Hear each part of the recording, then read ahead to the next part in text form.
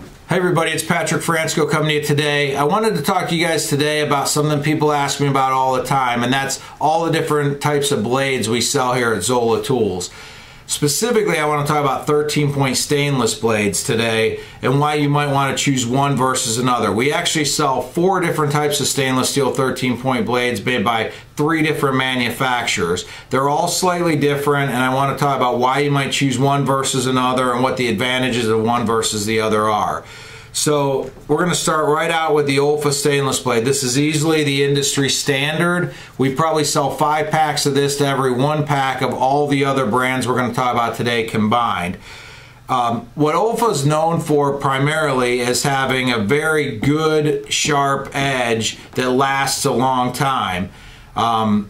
Now that being said, it's not the sharpest edge of the bunch, but it is a good edge, and it's more than made up for in the durability of the edge. One of the things I've found out though in the last 18 to 24 months is a lot of people have been saying they've noticed a difference in the Olfa blades, that they've changed over time and they're not quite as durable, the edges aren't quite as sharp. I've spoken to somebody at Olfa directly that's assured me there's no difference in the blades whatsoever, either in the manufacturing or the steel that's being used. However, I have heard that on numerous occasions throughout the country, so it leads me to believe that there might be something to that. So if you want a good solid blade that is going to give you consistent performance, a good edge that lasts a long time, you can't really go wrong with the Olfas. These are the most expensive blade of the bunch, so coming in at $18 for a 50 pack. The next blade we're going to talk about is the NT stainless blade.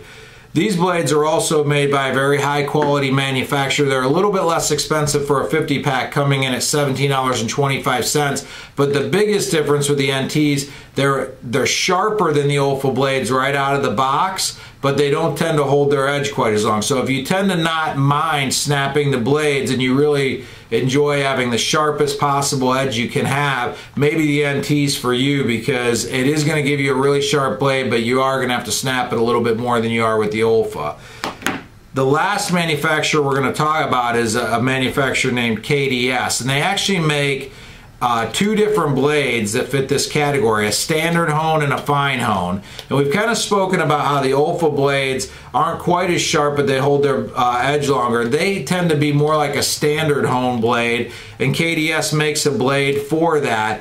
Again, it's gonna be not quite as sharp, but hold its edge longer than a fine hone blade, which they also make, which would be more comparable to the NT. The biggest advantage to KDS is these blades come in at $11.95 a 50 pack versus the much more expensive Olfa and NT blades. So while many people I've spoken to enjoy the KDS blades, some have said they're not quite as nice as Olfa and NT, but they're significantly less expensive. So if you haven't tried these and you use Olfa and NT blades, you may want to give them a try. Again, if you use NT blades, you're going to want to try the KDS fine hone, and if you use Olfa blades, you're going to want to use the KDS standard hone as a comparable to try them out. Hopefully this video helps. Again, I do get a lot of questions about what the differences are, so I hope that it kind of explains a little bit of why you might want to go with one blade versus another and why the cost difference. Again, you can't really go wrong with any of the blades here. The Olfa blade is clearly the one we sell the most of, but hopefully this gives you a little bit more information to make that decision. Anyway, hope all you guys are well, and I hope to talk to you soon. Bye.